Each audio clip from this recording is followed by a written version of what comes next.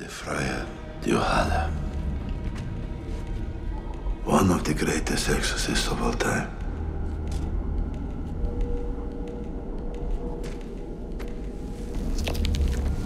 Seal of the Spanish Inquisition.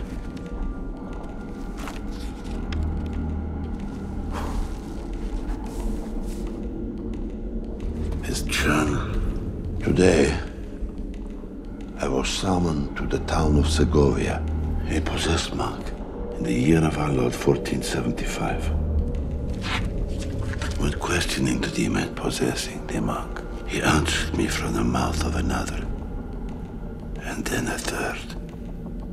Multiple possessions. It's a powerful demon. See.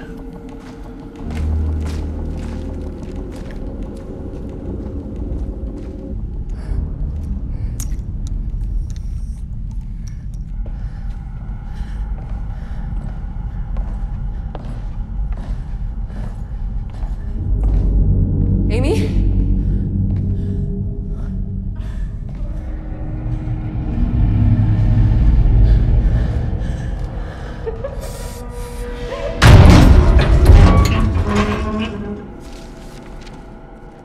The exorcist becomes possessed himself.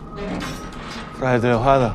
You know he is the man who convinced Queen Isabella of the need for an inquisition.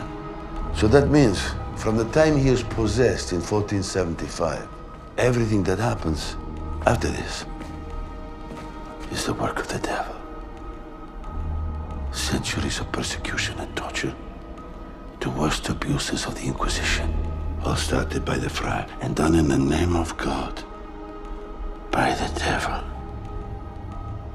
The Vatican must have known this. The church covered it up, and they buried the truth here. Your sins will seek you out.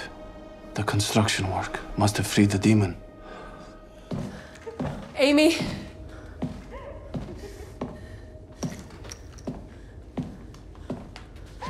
Amy?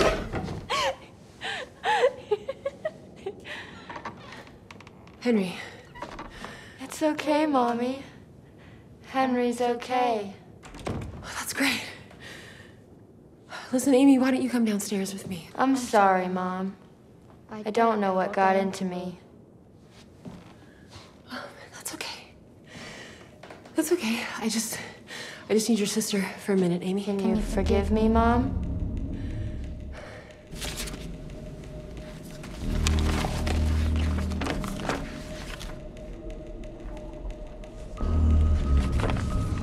The great dragon was hurled down, hurled into the earth, where he was bound. And his angels with him. Revelations. 200 rogue angels buried into the earth. This abbey is one of those godforsaken places. This demon, he was trying to find them, to raise an army and destroy the church. Amy, come here. What's in your hand, Mommy? Amy, come here right now. What's in your hand, Mommy?